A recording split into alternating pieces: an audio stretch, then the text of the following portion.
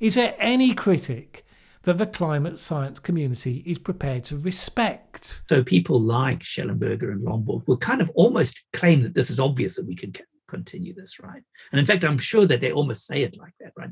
Look at us, we're so brilliant, we can keep this going. And I'm thinking, we're not.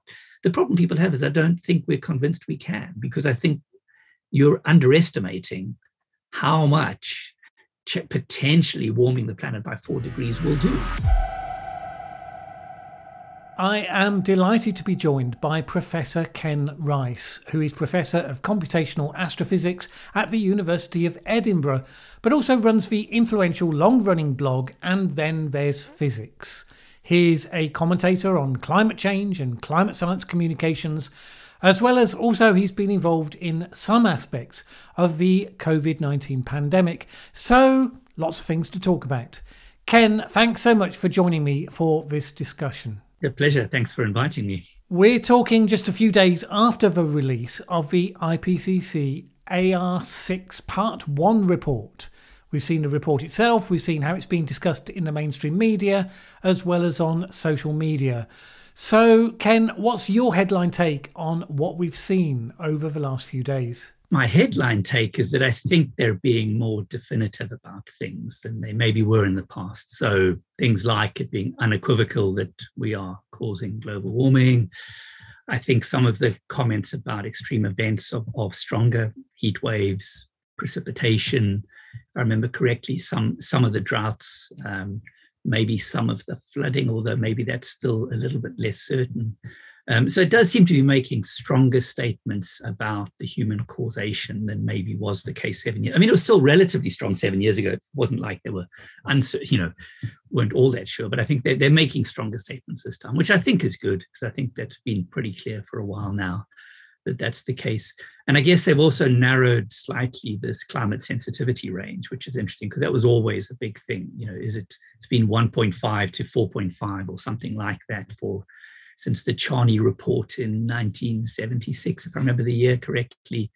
And now, if I remember the numbers, they've gone from, the likely range is something like 2.5 to 4 or 4.5 now, with a best estimate of 3. And in the previous AR5 report, they chose not to present a best estimate. So they've gone back to presenting one. So I think those are the headline figures that I've seen, which I think is quite interesting. Those are things that people who actually read the detail of a report find significant. I think from the point of view of people who see such things through the filter of the mainstream media, they've been seeing some screaming headlines on some fronts saying that the end of the world is nigh and all of that. There hasn't been any change through the filter of the mainstream media. The things that you just mentioned weren't especially talking points. The way the issue's been talked about, they weren't previously conveying a huge amount of uncertainty in the headlines and the way they were talking about it.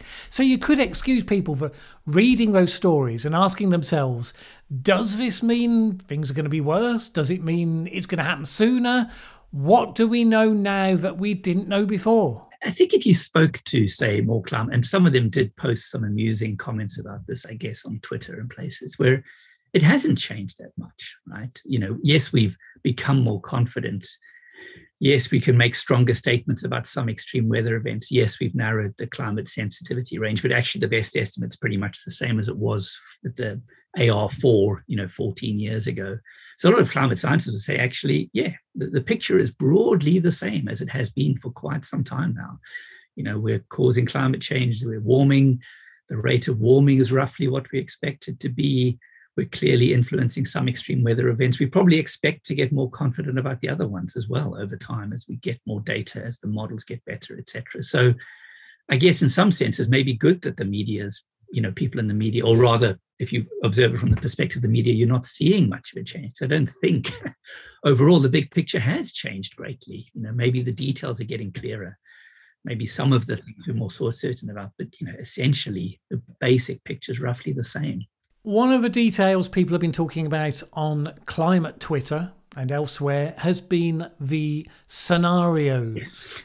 And the ongoing question, which is that from previous reports, we've had a number of scenarios that are painted to explain what will happen depending on what we do. from the most optimistic to the most pessimistic possibilities. And then there's always this knotty problem of where do the headline writers draw from? And of course, in a world where the media runs on advertising and they want as many clicks as possible, of course they go to the worst case. And you and I know historically that as RCP 8.5, the vision of what would happen if we suddenly decided to burn twice as much coal rather than cutting down. The critics have said that this is an unhelpful focus because it's unrealistic, and it also puts fear into the hearts of people, not least those of children, eco-anxiety. What's this report, the AR6, brought to that discussion?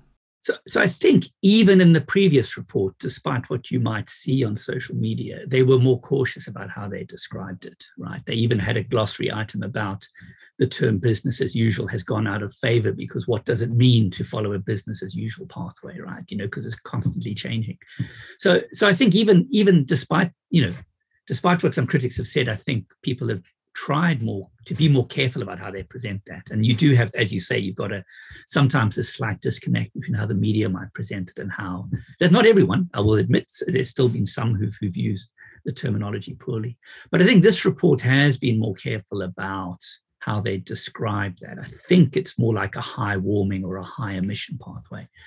Plus, the other thing they've done, and again, I haven't looked at it in detail, is they've tried to present things more in terms of what happens if we warm by 1 degree or 2 degrees or 3 degrees or 4 degrees, rather than as in terms of these sort of concentration pathways. Because it is the case that even if you take, if you look at the papers like Zeke Housefather's and Glenn Peters' papers and things that said, this is the pathway we're probably on based on, current policy and planned policy. And if you then project that to 2100, it was something like 3 plus or minus 1 degrees was the kind of warming you might expect along that. So even though, we've possibly got to the stage where the highest emission pathway is no longer likely, it's never been likely. It's now extremely unlikely, more unlikely than it was. You still can't rule out those levels of warming of, say, 4 degrees or maybe slightly higher, even if we followed one of the sort of more likely pathways. And I think they've tried to present things more in that way, which I think is better because that's sort of what interests us. What happens if we warm by 1 or 2, or we've warmed by 1 already. So, 2 degrees or 3 degrees or 4 degrees. The other thing I was going to say, and I just left my mind now. What was it again? Oh, that's right. I was also going to say that of course, it's in some sense that the WG1 report, the physical science report, is trying, I think, as much as they can to not assign probabilities to these pathways, right? Because that's not their job to tell us, sort of what should we do, or not what should we do, what are we probably going to do? It's more like saying, here are the range of pathways. And it is true that the high-end pathway is now extremely unlikely. And indeed, the very lowest pathways as well. And indeed, the very lowest, exactly. But I think it's still useful to bracket things in terms of, look, this is the worst case. And in a sense, this is what we've avoided. And maybe on the low end, this is where we could have been had we, done more in the last decade. And then everything in between is sort of within the range of what's now plausible. And so in a sense, it's the other reports and maybe policymakers and us to determine, more definitively which pathway we actually follow. So I think they are, I think, relatively careful about not trying to assign a probability to these pathways and just present them as this range of futures, one of which now may become much less plausible. And as you say, on the other end, the low end, it's also become much less plausible. So we kind of have, in a sense, much less plausible outcomes on either side, with the middle being hopefully, no, not hopefully, because I hope it'd be even better than that, but, being where we're probably heading at the moment. So on the communication side, we had a contribution a few days ago on Twitter, which I know you saw, and I'd be quite interested to get your take on. Dominic Cummings, the former Brexit guru, the former chief advisor to the Prime Minister, surely everyone knows who Dominic Cummings is. He tweeted this: tip for those who want to persuade people on average/below average incomes on net zero. Saying, oh my God, look at today's weather, the world is ending, will not work. Please learn from Vote Leave and figure out what works before you blab it. Does he have a point? He probably does, but I think, so I was thinking about this a bit before we got together today. I'm a scientist. That's the perspective I come from. And clearly I'm engaging in this sort of discussion or this communication or this engagement because I think it's interesting. But because I think it's important, but I do find it interesting. But I always think of it in terms of what information is interesting or useful, right? That's to me. And what information can I say that I can support with evidence, right? That I can actually, if need be, find a paper or refer to the IPCC reports or something, right? And so I always feel, and this is my bias in a sense, that I start from that perspective. And then maybe you think a little bit about how do I present that to a particular audience, right? How do I sort of say this in a way that I think will maybe appeal, but, maybe be clearer to a certain audience. But I don't think in terms of how do I persuade them? How should I tweak this message to persuade them, right? To me, that's not really my role as a scientist who's communicating. Now, of course, as a scientist, I could entirely justifiably join an advocacy group, and then I might think more about persuasion rather than, because you're now thinking, I've decided to become an advocate. I'm going to try and persuade people about something, right? And then you might think more in terms of, but I haven't really done that, right? I've tried to stick on the side of, look, I'm a scientist, I'm communicating publicly. It's clearly important. I really hope people take it seriously. I really think there's things we should be doing. But I'm driven first and foremost by trying to say things that I can support by evidence that's scientifically correct or scientifically reasonable, and not by how do I get a message across that will persuade people. That's not really the way I look at this. Now, I don't object to other people doing that. If you're an advocate, clearly you've already got a plan. Clearly you've got a position. Clearly you're trying to advocate and persuade people. But that's a different role, I think. So I kind of often wish people would distinguish between sort of, maybe scientists who are engaging publicly are probably slightly cautious about thinking of how they tailor the message. Well, that's not quite true. You always think about the audience, but you're always constrained by saying, there's certain things I have to, say that are correct. I can't just say anything. Advocates who maybe will go a bit further, they might choose to highlight the worst case scenarios all the time because they think that's effective. Others may choose to be optimistic all the time because they think that's effective. Whereas as a scientist, you try to provide caveats and use more careful language and think more about, can I defend what I'm saying? If somebody questions it, can I go to a source and say, look, no, this is what the source says. This is what the evidence indicates. And so I think that's the perspective I come from. One of the interesting things that we've seen over the last couple of years is that both with climate and with COVID, we have two areas where we have a science-led major issue. I mean, everyone's been talking about precious little else for the last couple of years. Arguably, there's been some blurring between the lines, dividing the role of scientist and the role of advocate. And we do have, within the climate science community and the epidemiologists, some names who we associate with a more activist mindset and profile. And we've had SAGE advising government on the pandemic and many of its members forever on the media. And we've had talk about a climate SAGE. Have we now got to a stage where the very clear position that you just outlined, which is what I always traditionally understood and supported as the role of the scientists, but it has actually wandered into this grey area between science and activism? And is that a problem? So maybe I should clarify what I said a bit more, maybe, because I agree there's a grey area, and I don't think it's a problem really.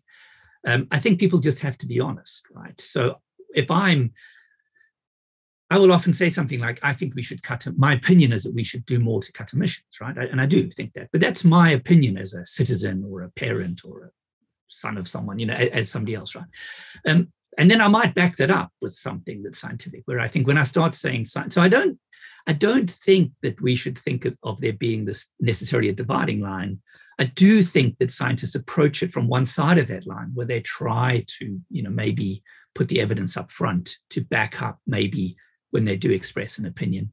And then, of course, advocates might be thinking much more about how to persuade people about a specific policy. For example, I tend to keep things quite general. I don't have strong views about solar or wind or nuclear or whatever, right? Those are solutions, right? And I'm not an expert at which one is best in which scenario. I do think we should be thinking about implementing them, though, right? I do think we should be. Well, yes. So in a sense, that's advocacy, but it's quite general advocacy. It's not specific advocacy. And so I think that as long as scientists are quite clear about, what they're saying, when they're expressing an opinion, when are they trying to present some evidence. I don't really see a problem with that. It is tricky, though, I agree. And there are some who go much further, some who try very hard not to. I do think you've got to be careful of thinking that you can be completely objective in the public sphere. Even as a science communicator, it's just not possible, I don't think, right? So I think it's worth being aware that, the reason that some people might be engaging in this discussion is because they think it's societally important, because they think we should be taking it more seriously, right? So that in itself is a form of advocacy. If we were being pure scientists, we might just publish papers and go to conferences and leave it alone. So, which is not what we're doing, right? We're engaging publicly. So there's always going to be that gray area. And I think it's Gavin Schmidt who has quite a nice quote that I can't remember about how you simply cannot be completely, you cannot simply not advocate, right? As soon as you're engaging publicly, you're effectively presenting a message of some kind, right? You're essentially trying to do something. And we should be open about that, I think. If you look at where things are most polarised in this regard, obviously the United States, there's a very strong case that some people make about how the form that scientific advice on COVID has taken has been extremely adaptable depending on the political context. And the example that was most visible out of many was the way that if you wanted to protest against, lockdowns, you were accused by scientists and doctors of engaging in a super spreader event. But if you wanted to gather in large numbers to protest racism and police violence, then the same scientists, the same medical establishment, not only said it was okay, but they actually encouraged it. And of course, people on one side of the divide in the US looked at that, and it just confirmed for them that this wasn't really science going on here. It was politics by another name. It wasn't an entirely unreasonable conclusion given those circumstances. And once you've created that impression, it's kind of hard to pull back from that. Now, we're not exactly in that situation in the UK, certainly not on climate. We have a political setup where we have a Conservative Party that's committed to net zero by 2050. The principle of that is a point of agreement with all of the opposition parties, to the annoyance of some, of course. So in principle, we have that, and the politicos can then debate like cats in a bag about the details of how you achieve it. They can challenge each other on the details of policy. But we still seem to be in the old mindset. When people try to hold the political proposals to scrutiny over cost or effectiveness or whatever it is, and cost is a real issue. I mean, we just spent a shed load of money on COVID, and we're much more in debt as a country than we were. But I see the scientists as well as the activists treating those sorts of questions as though we are terrified of any sort of kickback or debate means that we're necessarily going to end up in the American situation where you're at risk that the whole thing gets thrown into reverse. And that's what leads some of those scientists to behave like activists in a way that could hurt more than it helps. I don't know. What do you think? It's a good question, actually. Let me think about that for a minute. Yes. So, I think a lot of people have said for a long time, let me go back a few steps. So when I started engaging more deeply in this, it was very clear that what was happening was that people who opposed some kind of climate action were attacking the science, right? That's how they justified their position, right? So make the science seem uncertain, and that can then sort of support arguments against doing something, right? I think that's sort of gone away now, at least not, it's nowhere near as extreme, right? There's very few people who are public voices who dispute the basics, right? There might still be issues about whether they accept how much we can warm and extreme weather events and things like that. But in fact, the narrowing of this climate sensitivity range in the latest report is interesting because it has taken away some of the lukewarmer type arguments because they've basically removed sort of a range that a lot of people said, oh, we could warm by this much. Now we're kind of saying, well, we probably won't warm by that much. So in some sense, that sort of, I guess, attacking or criticizing or disputing the science is much less prevalent. And a lot of people would have said, well, that's great because now we should be talking about solutions. And I agree, that is where we should be, right? We should be talking about how we solve that. And maybe there is an element now that we've got there, people are worried that, the discussion about solutions is now just another way to avoid doing anything. And certainly there is this one concern, which I do share about net zero. And I'm perfectly comfortable with the concept of net zero, right? I think that's basically what it is. If we want to stop climate change, we've got to get emissions to net zero, right? And this sort of simple way, I guess, in the physics perspective, not in the actually doing it perspective is stop emitting, right? That's what you do, right? Now, you can, of course, then say, well, actually, we can't stop all emissions. Now we've got to find a way to capture some of what we emit. And that's where the sort of net comes in, right? So you have a negative part and a positive part. And as long as you can get them to balance, we get to zero. And one of the big concerns, I guess, at the moment is that people are designing these net zero pathways that aren't actually going to get us to zero, that your negative part isn't really negative. It's going to be, let's plant trees, and then you discover that there isn't enough space for them. So there is that concern where there's a real worry, which I think is genuine, that we will, or certain groups will develop pathways that they claim are net zero that aren't. I guess there's the concern that the cost will be used as an argument against doing anything rather than as a way of developing a more effective net zero pathway, right? So I think that's one of the other concerns. But I do agree with you completely that the discussion should be moving much more in that direction, about constructive discussions about how we solve this, what do we do, how do we do it fairly, how do we do it cost effectively, how do we rely on negative emissions, or do we aim for just simply emission reductions, or et cetera, et cetera. It's always interesting to me how much that discussion ends up being a values discussion disguised as a science discussion. So, for example, one of the things the journalists will immediately go to when talking about climate change, really annoyingly from my point of view, and of all the possible questions of how to decarbonise an economy, they immediately go to meat and flying, as though those are the only things that matter. And of course they're interested in those because they're things that are highly visible to the lives of their audience, which obviously is going to matter to them. And they're right, the viewers of the BBC are going to be a lot less interested in how we make concrete, how we manufacture steel, than they are about the idea someone's going to tell them they can't fly on a holiday or eat a burger. But how those discussions are framed is based on values choices. We could say that our approach to climate policy will be to seek to reduce the impact of the things that people most value, to at least try to get it, so they can continue to enjoy those things in a decarbonised world. Or we could take the approach that says our policy of first preference is going to be to tell those people they should give those things up. And people who are inclined to the latter may well be people who, for whatever reason, they're vegan activists or whatever, they would want to do that anyway. But climate change gives them the opportunity to push that case and say that this isn't their values choice that they're pushing on you. It's just what the science says that we have to do. But of course, the science doesn't prescribe any policy. It can measure the effectiveness or otherwise of what you choose to do. But there are all sorts of pathways you can explore based on the choices that will fit the society as a whole, the values of that society. And there's always the science of psychology as well. How do you take people with you? How will you do best at that? Is it going to be giving people what they most value in a way that achieves net zero? Or are you going to present yourself as the power that defines what they should value? Because you have a pre-existing political platform that you want to push. So you can do this, something must be done. This is something, therefore this must be done. And if you don't agree, then you're against science. We seem to be pretty much stuck in that sort of discussion. Yeah, I'm in two minds about that one.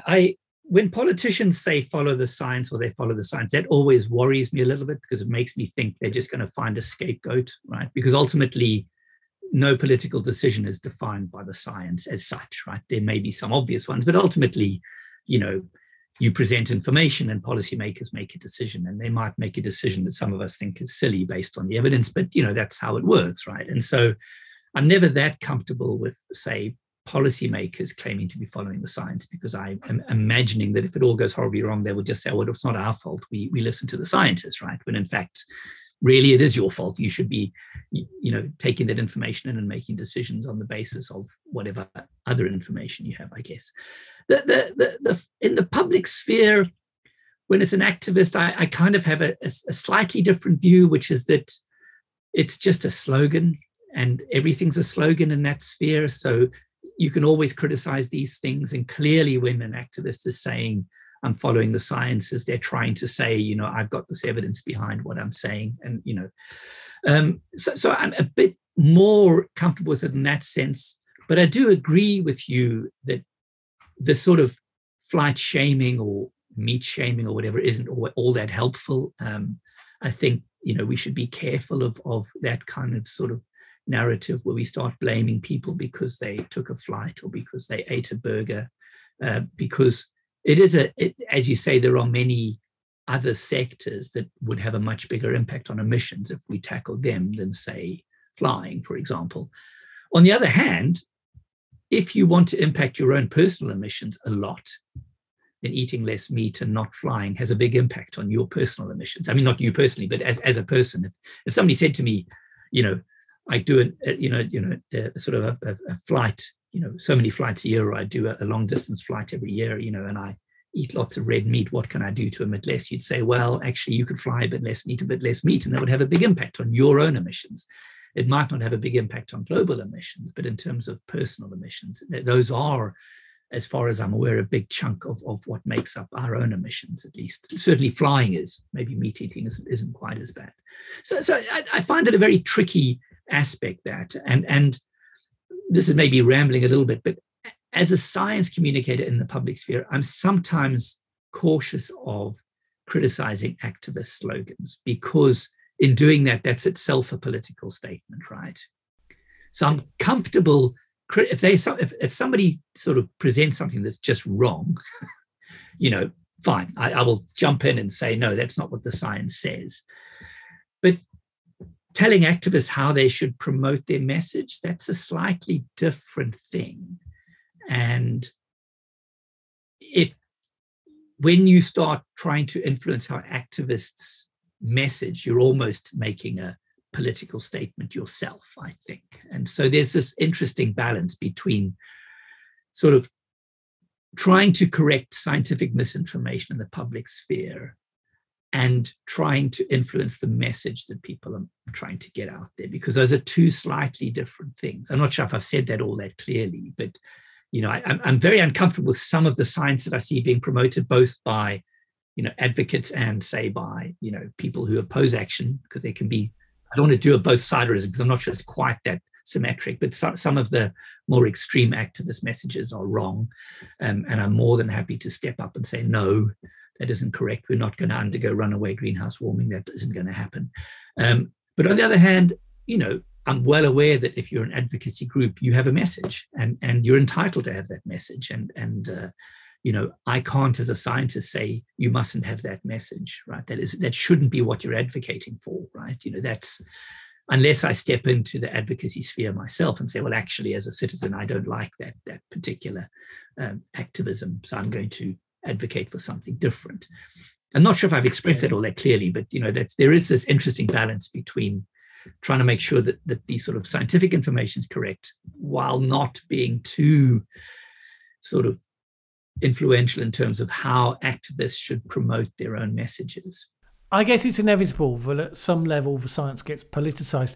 I'm a bit worried about some aspects of how this plays out, particularly in the role that social media has been taking. And by that, I mean the role that it's taking in policing what can and can't be said.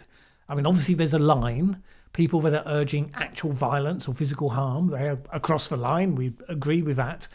But people have variable definitions of what might or might not cause harm. So it's not that easy. But then there's how the science gets used in some of that policing. So, for example, the climate feedback website. In principle, very useful website with panels of climate scientists ruling on misinformation from a scientific point of view. But then you get entries on there where it's not just about fact-checking. Like when Michael Schellenberger had an article being rated a while back when his book came out. And one of the issues that the response talked about was this question about whether or not we're currently in the middle of a sixth mass extinction. He'd quoted a number of authorities that said that we weren't, which is my understanding as well. There are some published authors who say that we are, but even the team that was writing that page didn't agree. They had one academic who said that we were, and he was the one that added a comment to say as much. And then you had people like Zeke Housefather who didn't say anything on that on the page. He admitted later on Twitter that he didn't agree with that point. So in other words, it was a point of genuine open debate within the scientific community. So you'd think that therefore it shouldn't be presented as a fact check. And particularly because climate feedback was then used by Facebook as a source to govern whether it censors content or not. And it's that sort of thing that makes people turn against the role of scientist groups in relation to those issues. Legitimate areas for debate being shut down by social media companies in the name of science. Now, I don't know, am I overreacting to one case, or do you think that there's a danger there? I do worry about the same thing. And I think we should err on the side of allowing people to say things that we think are wrong. I agree with you that there are certain things that there should be lines that are fairly obvious, like, actively promoting that we go and attack medical professionals because of things that shouldn't be acceptable. But, I think, as you say, there are certain things about which there is still debate, and we should be careful of censoring that just because you find a site that claims it's wrong. And then there's the general thing, as I suspect you're getting at, that you're giving a lot of power to social media sites, which I think is also wrong. Ideally, I guess that I think what always surprised me is, I guess when I started, one of the reasons I started was reading blogs that I thought were simply wrong. And so I started a blog. And also not being able to comment on their comment threads without being absolutely lambasted by the other commentators for being an AGW alarmist or whatever other, but that wasn't such an unpleasant term. They used much worse ones than that. I've had them all, believe me. Yeah, exactly. And I think what has surprised me a little bit is maybe how there isn't more within the academic community who go, yeah, this is all wrong. And you get more of a sort of a natural groundswell of objection to it, to the point that there are some academic disciplines that, as far as I can tell, think this is all part of some healthy debate. And you think, well, in the sense that they're saying that, they're arguing with mainstream science, it's a debate. But in the sense that they're presenting anything that has any real evidence for it, it's not. And so, I'm not sure this is part of a healthy debate. And so I think I found it surprising that there isn't more people who say, these sites are fine, they should exist, but we really should be highlighting how what they're saying is wrong, rather than simply censoring them, which I think is not the right way to do it.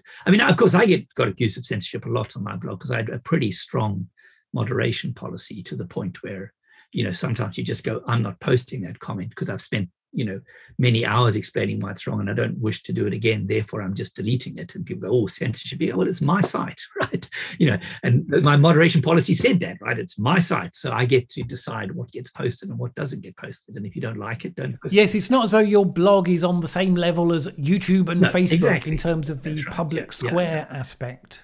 But I'm hopeful maybe that they're trying to get the line right. But yes, I do also worry about this. I believe there are even situations where some mainstream climate science stuff isn't allowed on Facebook because it's perceived as political. And you think, well, I don't think climate science is political. It's an important topic for politics, but climate science itself is just science. So you do have a bit of that as well. It's interesting. I do videos on all sorts of topics, and I'm always drawn to the grey area issues where the companies are nervous in case you're suddenly going to start spouting dangerous conspiracy theory stuff. I've never yet had a video taken down by YouTube.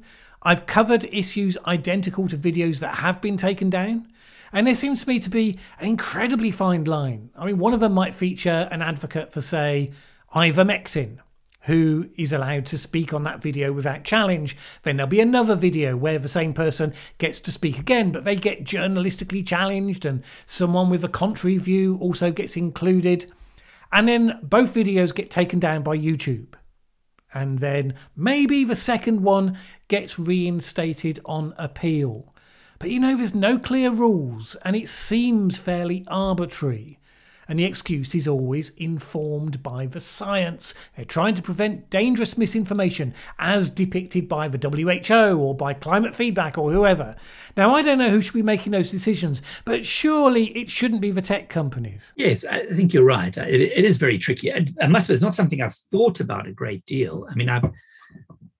I've been very aware of this issue of trying to, how do you determine whether or not some information is credible? How do you determine if an expert is?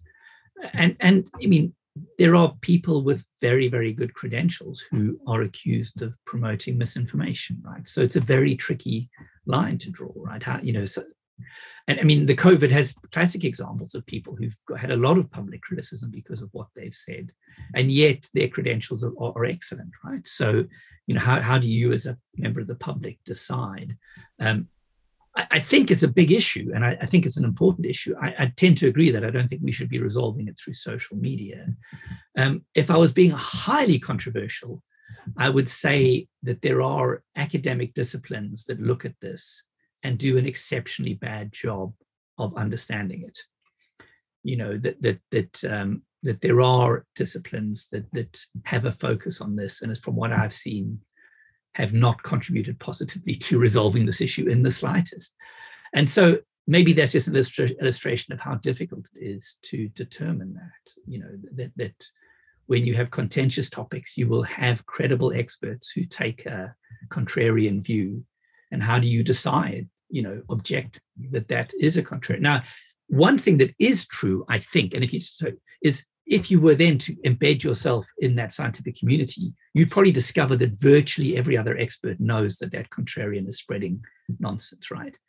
But how do you then sort of quantify that in a way that convinces the public that, this relatively prominent person who is a professor at this really, influential, really, big university, huge number of publications, is actually not credible in that topic, is very, very difficult. I have a general issue with us elevating people to public intellectual status. And there's a lot of people who make their names actually possibly saying very sensible things in one topic and then suddenly become very confident about talking about another. And maybe this is where the media could play a role, is being more cautious about taking this person who's got a high public profile, who's got a name for being, say, quite intellectual, and then deciding, let's talk to them about this other topic. Because I think you do get to a stage where some of these people will happily go and talk to you about anything, and maybe don't understand some of these complex topics nearly as well as they think they do. Before the last couple of years, when we had whatever passed for normality, then you could get figures with all sorts of views, and they would tend to get challenged either by the journalists who were interviewing them or by having other people on the same programs with credentials to put the other side. It's only in the last couple of years where, with both climate and with COVID, we've entered a situation where we have these major areas where it's held to be so important you carry the public with you. The mere fact of asking certain questions or expressing certain counter views gets called not just wrong now, but dangerous. I mean, literally, that label's thrown around social media so often now. That person is not just wrong. What they're saying is dangerous. And, these are issues that have consequences. There are now people dying of COVID-19 who were persuaded by anti-vax content not to get vaccinated. And this is where you get your dilemma. And again, it becomes a values question. Because at what point do you accept that people have agency to take their own decisions? At what point do you decide the government should infantilize its own population by taking that out of their hands? Now, of course, using that term, infantilizing them, that's a values-laden term in itself. But you get what I mean. Yeah. So we had someone who died recently who had been sharing one creator's videos. And, people turned on that creator saying, this was on you. You caused this with your dangerous speech. But, this guy was someone who'd gone to Cambridge University. He was highly intelligent, highly articulate. And in this case, he made a judgment and it was wrong. Tragically so. It has consequences. But it was still his decision to make. I mean, do we give him agency, the ability to expose himself to whatever arguments are out there? Or do we say, no, even if you've been to Cambridge, although that shouldn't really matter, government will protect you from bad thoughts? Or do you say, no, what we should be doing is putting all of those arguments onto platforms where they can be contextualised, where they can be challenged and so on? By refusing to platform certain arguments, and they find a platform anyway, they gain attractiveness for having been suppressed, and those new platforms then present no challenge, no kickback to them, which, I think is a mistake because A, it's censorship, and it's a mistake because it actually ends up making things worse. I mean, I don't know. What do you think? My gut feeling, again, this is sort of apocryphal maybe, is that challenging this stuff in the media doesn't work.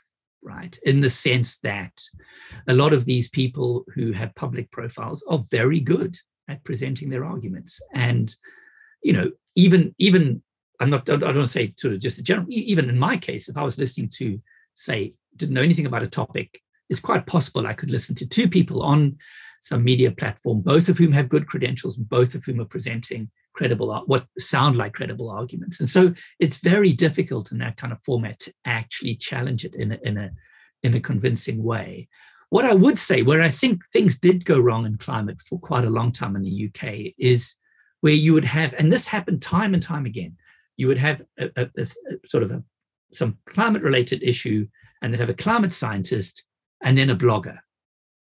And of course, why would you do that? If you want to have a debate, why have you chosen this person who has literally no climate credentials at all, runs a blog? And in some cases, they'd be talking about running climate models. And you'd think, you've never run a climate model. You've probably never seen a climate model, right?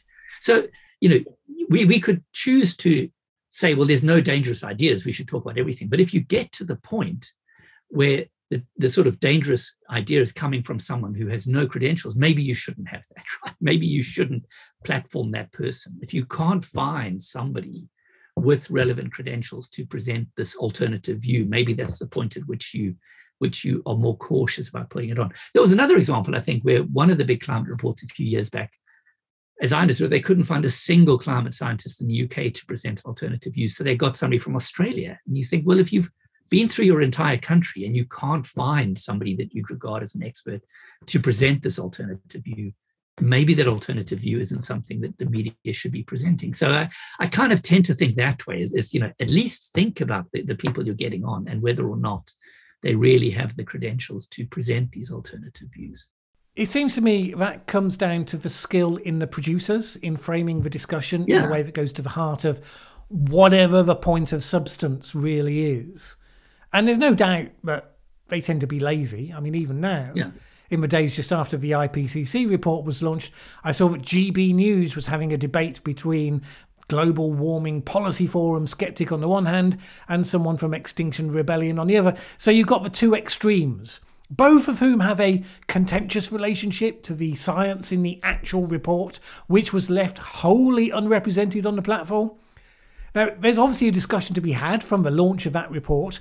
You'd probably want it anchored in what the report actually says and what its implications might be.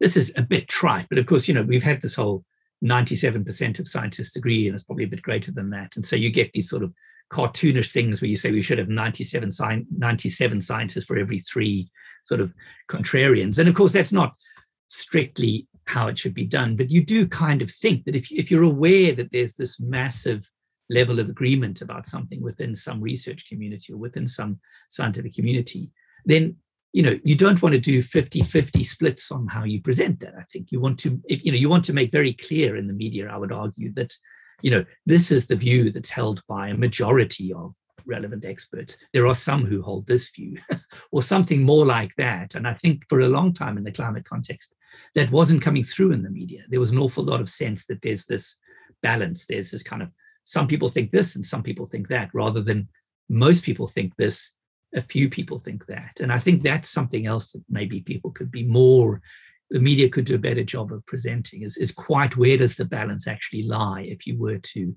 sort of interview the scientific community. Of course, the danger is always then that you miss the distinctive voices who have got something interesting to say. I mean, one of the things I do on this channel, I started to ask questions like, what are the best counter arguments to this? Do they stand up to scrutiny? So I'd look into researching those areas, with an open mind to see what was valid and what wasn't. So, for example, people suggesting that the CO2 impact is saturated and additional emissions therefore wouldn't add to warming. So then look at the basis for and against that argument and then produce a video about it. And in doing that, when I looked at what some of the distinctive critics were saying, you get the Bjorn Lomborgs, Michael Schellenberger, Roger Pielk, Judith Curry, Matt Ridley. These are all people who have had some specific, what I think are some good arguments, often mixed in with some bad arguments or some cherry-picking data or whatever. In the case of Lomborg, I did a video recently. As you know, I quoted your blog in that one. There was the essence of a good challenge. I mean, he cherry-picked figures, he'd misrepresented some figures. If you strip that away, the central question of which climate policies were actually good value for what they delivered was quite an important one. You could dismiss his figures and still feel that that question was worth asking with better figures. Now, maybe it can't be him that does the asking when he's pushed it to the extreme and used it to go touring the Fox News studios and used it as an argument of saying that this isn't an important issue, we don't need to do anything about it. But if not him, then who? Because the challenges are important. When I was researching these arguments, I looked at what the climate science community was putting up in response to these challenges. And I often had to look really hard for points of substance, because more often than not, they were just dismissing them out of hand, making ad hominem, highly personal attacks, where because of what people have said in the past, they were held to be toxic. The arguments were ignored. People just say, oh, well, that's what you'd expect Matt Ridley to say. So nobody needs to dignify that with a response. And I ended up thinking, well, is there anybody who is a critic to some of the mainstream commentary to how this works? I don't mean the core science. I mean all those interesting grey areas, the tipping point debates, the policy debates. Is there any critic that the climate science community is prepared to respect and say, OK, we think you're wrong about this and here's why, as opposed to, there he goes again? I find that strange, because people who I respect on both sides, there doesn't seem to be a lot of respect that's shared across those divides. There isn't. And I mean, I think when I started this, so the first tagline on my blog was trying to keep the discussion civil. In fact, it was keeping the discussion civil, and then I changed it to trying to keep the discussion civil. And I eventually took that off. Not that I tried to make it less civil, but a lot of these people, Lomborg, maybe even Schellenberger and a few others, have essentially promoted very, very similar arguments for a very, very long time. And I think there are lots of people who've tried over the years to engage more constructively and just got frustrated by the fact that it all just gets brushed aside and the same argument gets presented again. And maybe you could argue, well, we should just deal with that and we should remain constructive and remain serious. But I think it just gets very frustrating for some people. It's also tricky. And I think one of the big problems I have with some of the arguments presented by those people is that what they say could be true, how they interpret that truth isn't necessarily obvious, right? So the standard thing of, look, we've got so much better, so much more resilient with time at dealing with extreme weather events, which I no doubt is true, right? But we have the potential to really change the climate of this planet a lot.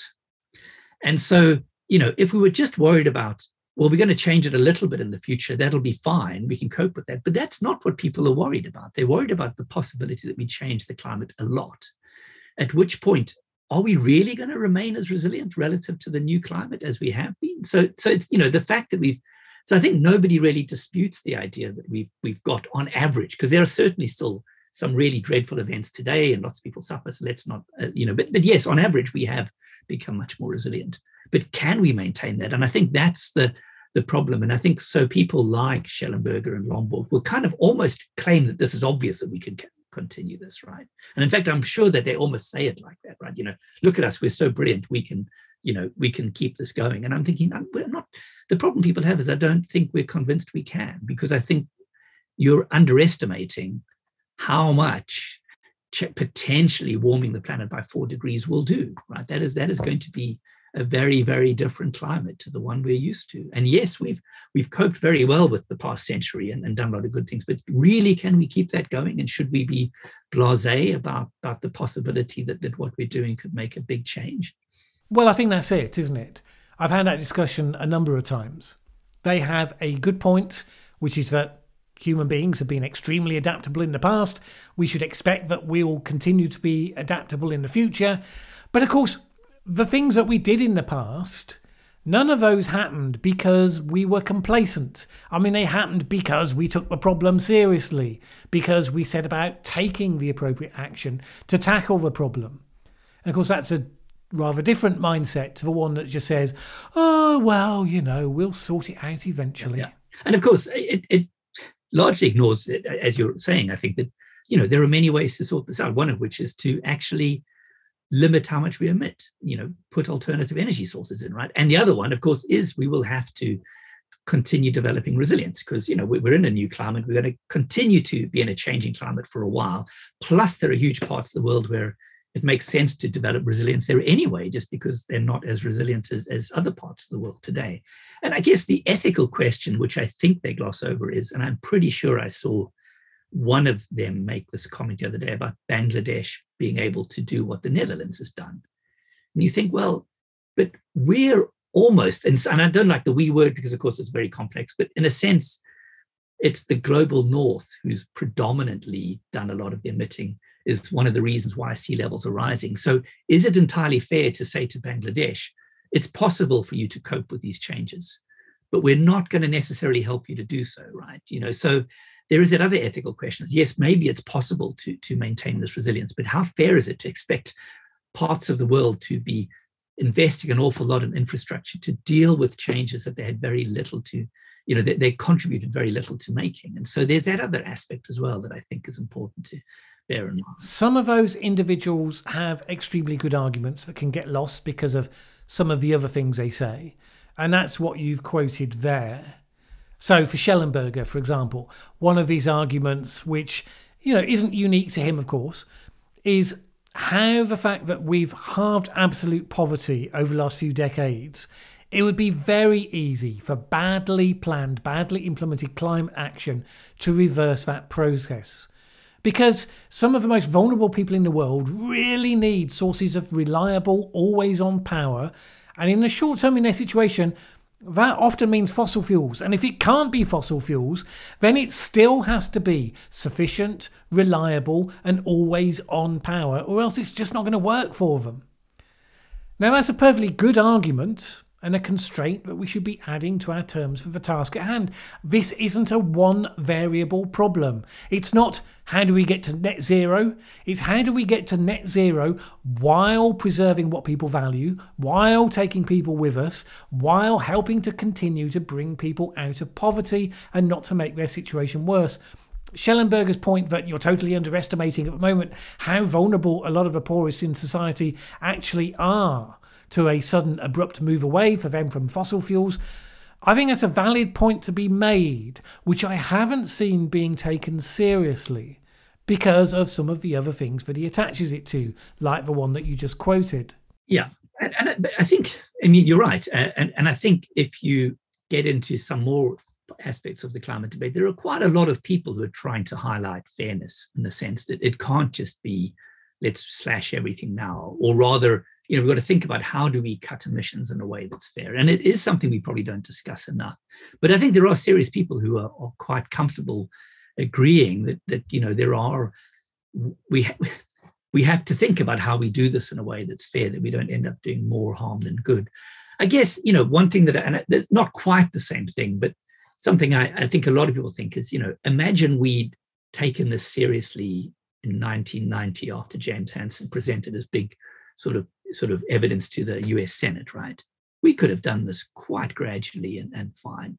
And so I often think, the big thing is to take it seriously. And I still think that there are people who aren't taking it seriously despite what they say. And so my worry, I guess, is that we'll be in 10 years' time, we'll still be saying, oh my goodness, it's got much worse, but we can't do anything just yet because of, there's all these other factors. You go, yes, all those other factors are clearly there. But we've got to think seriously about how we deal, as you say, with climate change, while also trying not to, or while also allowing people to grow, to thrive, to, get better lives. It's a very, very tricky issue. And I guess that's partly why, why when I come at it from my perspective as a scientist, it is, look, here's the bottom line is we're causing climate change. And the way to stop it is to get emissions to net zero, right? And that's the tricky discussion we should really be having. And we shouldn't really, well, again, we don't want to censor people, but the debate about whether we're having it, whether it's serious, should probably be minimized. And the debate should be moving, as I think you were suggesting earlier, into how do you get to net zero in a way that's reasonable, fair, doesn't do more harm than good, and it doesn't cost, well, it's going to cost money, but doesn't cost more than it needs to cost. So I agree, those are important issues, but and I guess with Schellenberger, people's perception is that it's being used in a way that isn't necessarily entirely based on solving climate change. It's based on maybe avoiding solving climate change, if that's the right way to put it. But maybe that's a little bit unfair. Yeah, I've named a number of individuals, and they're not all the same in terms of how they approach these things. But no, just in terms of how they were treated by the broader science community, where you'd expect challenge to be an ongoing and a valued process. Well, we've covered a lot of territory. My final question really on this then, just generally, what are your hopes for what will happen in the next decade if things go as well as they possibly could? Well, in the next day, I mean, I guess the hope, I guess there is a real concern that as we head towards 2 degrees, the impacts will get much, much worse than they've been at, say, 1 degrees, right? And if we want to avoid that, then we really do need to make not just stop emissions from going up, but actually have them start going down within the next decade. Again, I do share the concern as to how do you do that in a way that's fair, that doesn't end up limiting other areas' ability to grow and thrive and improve their lives and things like that. So my ideal would be, the developing world continues to develop, and we manage to start cutting emissions in the next decade, and we, develop resilience. But it is a very, very difficult problem. But I guess the worry I have is if we don't do that, then we're screaming towards 2 degrees and above. And maybe we'll be lucky and we'll be able to maintain the levels of resilience and improve them, but there's every chance we won't be, and we will discover that we should probably have done more. I suspect we're always going to discover we should have done more. I just hope we do enough to not regret it too much, I guess. But it is a very, very tricky. I guess my real hope is that within the next few years, we move into a stage where, as I think you're suggesting, we spend much more time constructively talking about how we solve this and much less time arguing about the details of whether we're doing it or whether we should be trying to solve it. Ken, that has been really interesting. Fantastic discussion. If people want to find you and see what you're up to on social media, where should they look? Well, I guess I'm at There's Physics on Twitter. And then, as you said, my blog is, and then there's physics.wordpress.com. So those are the 2 main ones. And there'll be links to both of those in the video description. Yeah. Ken, thanks so much for your time. It's been a real pleasure. Thanks for inviting me. That was great. Thanks, Mallen. Thanks for watching this video. If you liked it, please share with anyone else you think would also enjoy it. Word of mouth is really important to us. And if you've not subscribed yet, what are you waiting for? As the saying goes, that subscribe button won't smash itself.